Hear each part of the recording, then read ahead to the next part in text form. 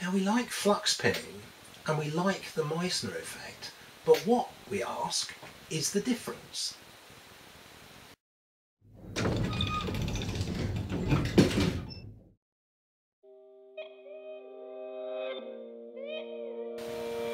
Now, in our previous 10 random liquid nitrogen experiments video, we included a demonstration of the Meissner effect, and in our latest one we've included a demonstration of flux pinning. Now, in that first video we got several comments saying, oh, this isn't the Meissner effect, this is flux pinning. Well, no, it was the Meissner effect, but the effect is quite similar to flux pinning, but it's subtly different. So we thought we'd just make this little video to explain the difference. So firstly, definition of a superconductor: it's a material that when you chill it below a certain temperature, it will conduct electricity with zero resistance. It's just a simple definition. Now, there are two types of superconductor. There's a type 1 and a type 2. And again, there are subtle differences between the two types, which we won't really go into now.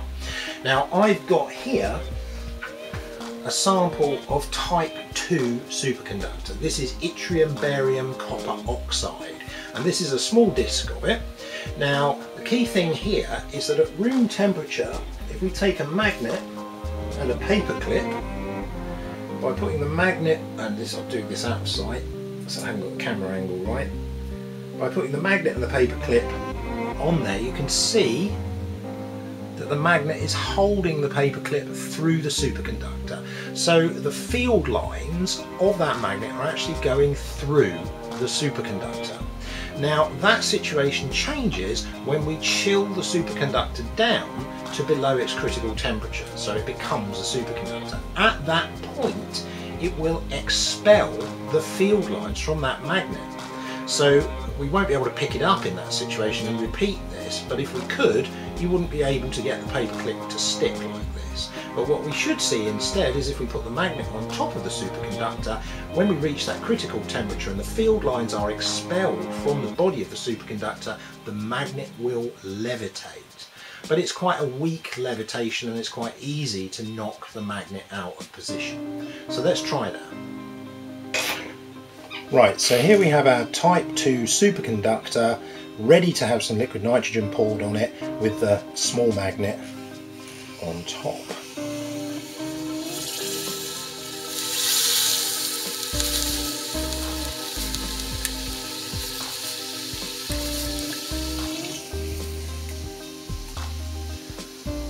So as it reaches its critical temperature, you should see the magnet lift off from the surface of the superconductor.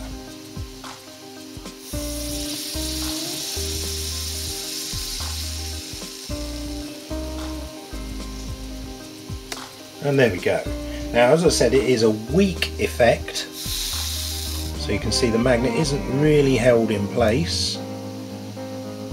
There it is. Now, just a small knock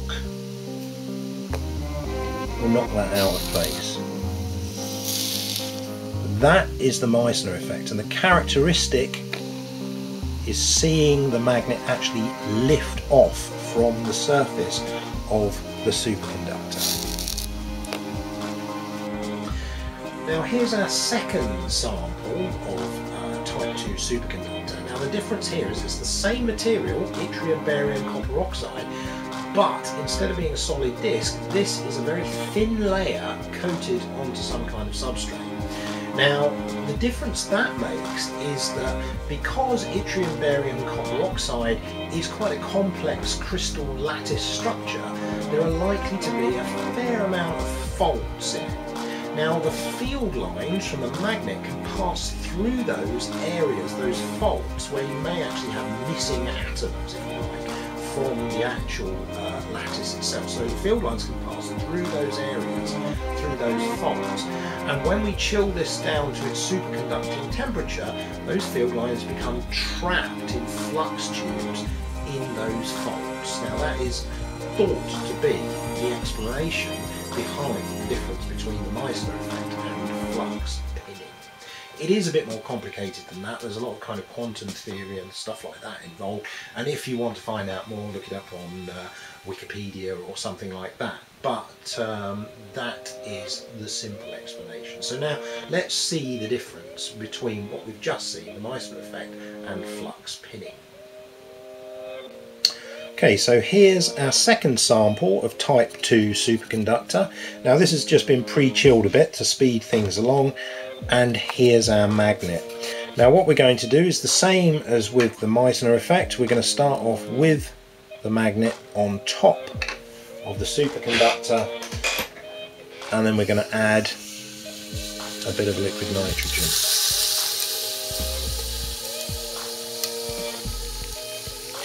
Now as the superconductor passes its critical temperature, we should actually see nothing. The magnet should not move because the field lines from the magnet are now trapped inside the superconductor, so the magnet is unable to move. So we should now be able to pick this up, and the superconductor should remain stuck to there.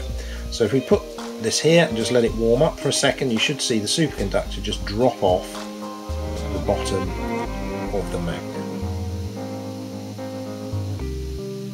Now it's not frozen or anything like that, it is the magnetic field lines from there trapped inside the superconductor.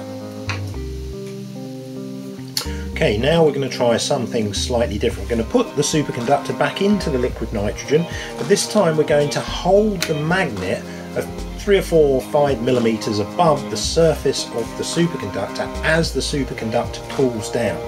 And once it passes its critical temperature and the magnetic field lines get trapped within it, it should hold the magnet in a levitating position. And you should be able to see that this is quite a strong effect. So in goes our superconductor. Let's hold our magnet just above it as it cools down.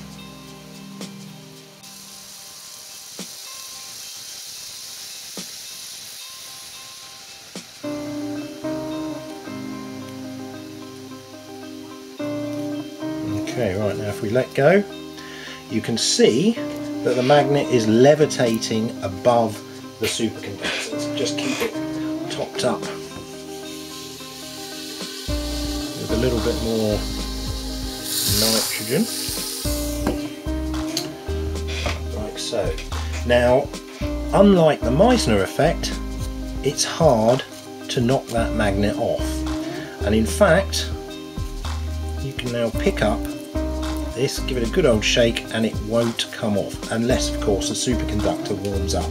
Now this is because the field lines from that magnet are trapped in the superconductor itself, so they're very hard to remove.